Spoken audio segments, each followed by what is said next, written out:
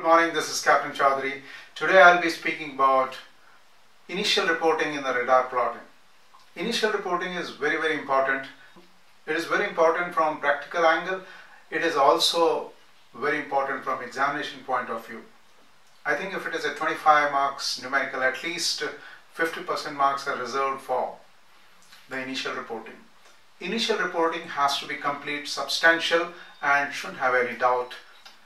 It is like the duty officer reporting to the master, who at the time is responsible for taking action, or it is like the person who was plotted reporting to the duty officer.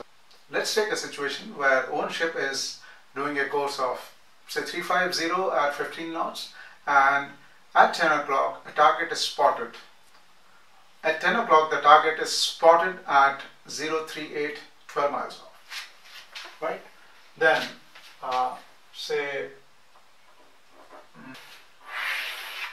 let's say this is a screen and this is the center of PPI. The radar is on 12 miles range, which means if I draw the scale over here,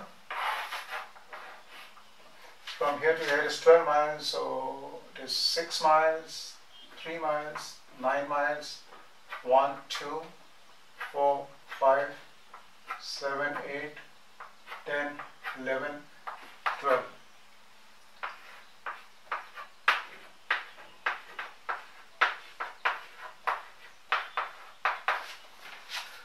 Okay. Now, my course is 350 and 15 knots. I spot a target, say this is 0, so this somewhere here, 0. I spot a target here, 038, 12 miles. The initial position is called O. In a relative motion plot, I need to make OAW triangle. I don't want to change the letters. I don't want to call it ABC triangle or XYZ triangle. The OAW letters are maintained also because it is more or less a standard terminology, and I don't want to change the convention. I don't want to have a confusion between the different institutes who teach this subject. So OA is the relative approach of the target.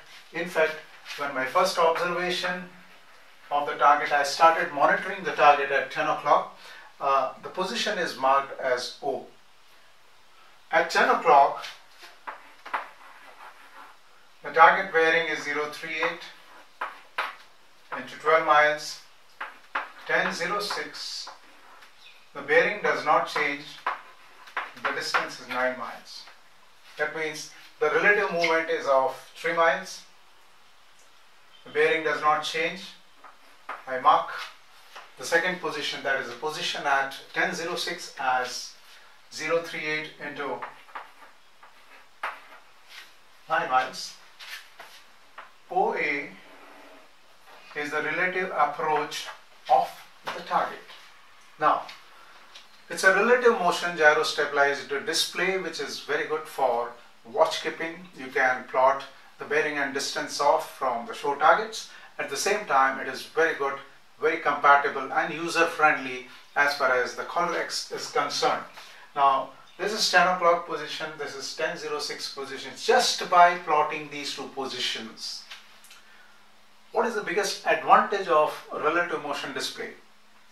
What is the biggest advantage of gyro stabilized RM display or relative motion display?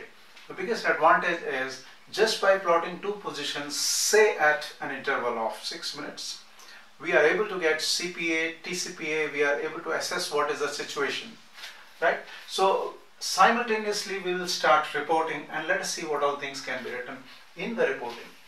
First of all, it's a clear visibility.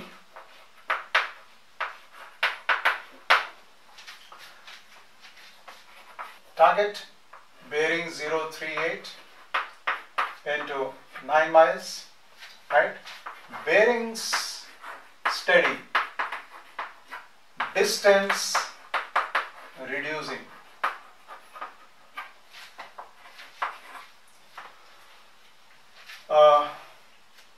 Situation, rule number 15, crossing situation. relative bearing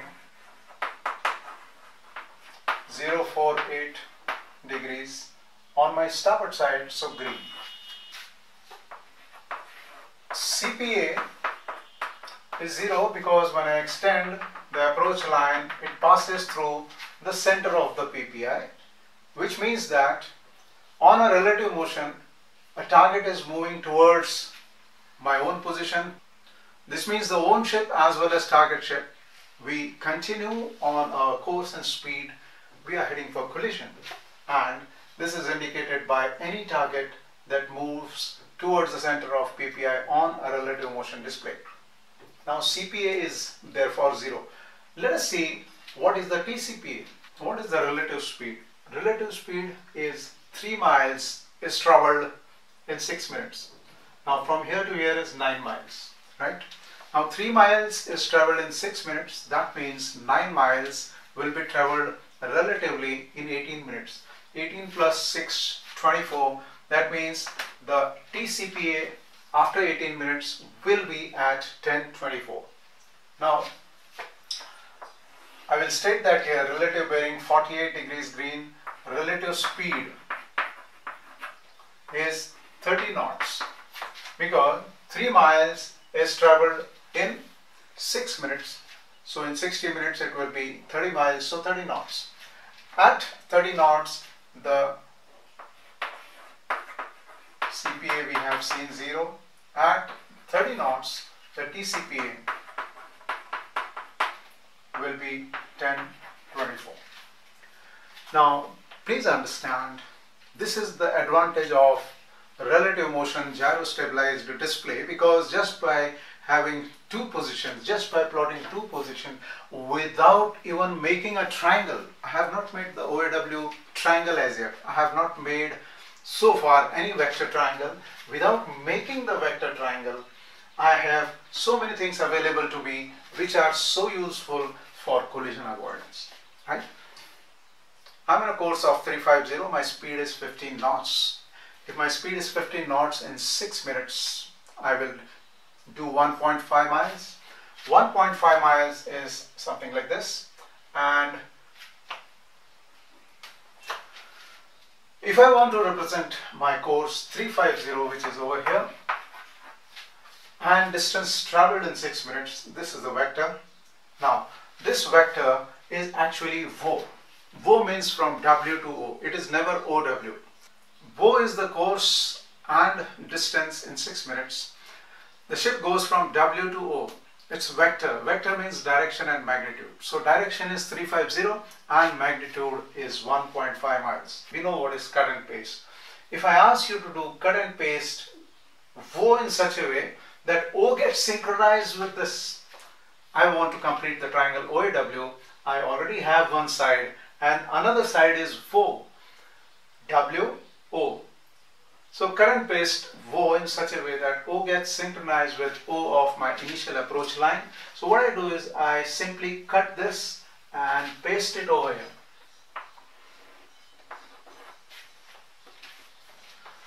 The moment I have W pasted on my plotting sheet, I join WA. The VA is target course and speed. Call it VA so that there is no confusion. VA is target course and speed. So from W to A, it is the target course and speed. Right? Now what I do is I try to read VA. Now I'm doing the approximate plotting on the blackboard, and when you do it on plotting sheet, you might get slightly different results. I'm just taking the round figures and approximate figures. VA, if I read it on the screen, I find that from W to A, the target's actual movement is 2.5 miles in 6 minutes. So W to A is the vector of target course and speed. What I read as magnitude is 2.5 miles in 6 minutes, which means that 25 miles in 60 minutes. That means the target speed is 25 knots. What I do is I transfer this line through the center and read it over here. Probably the target course is 250. So what I get from WA, that is VA, is the target course and speed. So target course is 250 and target speed is 25 knots. I've completed the triangle, and after completing the triangle, the first information that I get is the target course and speed. Target course is 250, target speed is 25 knots. Now there is a very important information I'm going to acquire from the plot after making the triangle, and that information cannot be acquired before making the triangle. What is aspect? Aspect is my relative bearing from the target ship. Now, my relative bearing from the target ship, how to imagine this? So imagine your friend is there on the target ship and you request him, please take my bearing and tell me what is my relative bearing from your ship. If he calculates that, that is her aspect for me.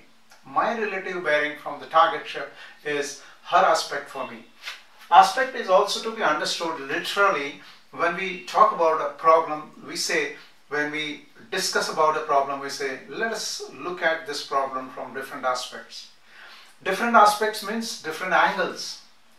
You are viewing the ship from which angle? If you are looking at the ship from her right ahead, then her aspect is 0. If you are looking at the ship in such a way that you are just looking at the propeller and nothing of the ship side, that means her aspect is 180 degrees. When you are looking at the ship in such a way that you can see the maximum length of the ship, you are looking at the ship beam on, that means the aspect is 90 degrees. Now you are looking at which side of the ship? The target in the OAW triangle, with WA representing the target course and speed, and the ship placed like this, actually you are looking the red side or the port side of the target. Mathematically, aspect is the angle between the target course and the reciprocal of the target bearing at any time. So reciprocal of the target bearing is 218 and target course is 250. So aspect is 32 degrees, and because you are seeing the port side of the target, aspect is 32 degrees red. So this is how I calculate aspect. Aspect is very, very important in deciding whether a target can be dangerous for you as far as the close quarter situation is concerned or possible collision is concerned. Aspect is also very important in overtaking situation for the overtaking vessel in the daytime, when the overtaking vessel cannot see the stern light because it is daytime. The only way an overtaking vessel can decide that she is in the stern light sector is by making the triangle OAW and calculating the aspect, right? So aspect has to be more than 112.5 and the distance needs to be reducing to determine that a vessel is overtaking. In olden times, we have heard on the ship, the masters used to sometimes say, put green to green and red to red and go to bed. Of course, you don't take it in literal sense, but at least when green to green and red to red is there, that means the aspect and relative bearing are of the same color. You may relax a little bit, but it's never to be taken as a standard thumb rule. Because in the situations of excessive drift or say head-on situation or say alteration of course, this rule may not give you 100% authentic results. So you don't bank on the results, you don't bank on the thumb rules. Caution has to be observed always, whether it is red to red or it is red to green. We have to very carefully decide as to what is the situation and act accordingly. So once again, going through the report, the duty officer would make to the master, or a radar plotter would make to the duty officer, is it's a situation of clear visibility. Target at 1006 is 038 into 9 miles. Bearings are steady and distance reducing. Situation is rule number 15. Relative bearing 048 degrees green. Relative speed is 30 knots. CPA 0, TCPA 1024. Target course 250. Target speed is 25 knots. Aspect 32 degrees red. Own ship is a give-way vessel and target ship is stand-on vessel.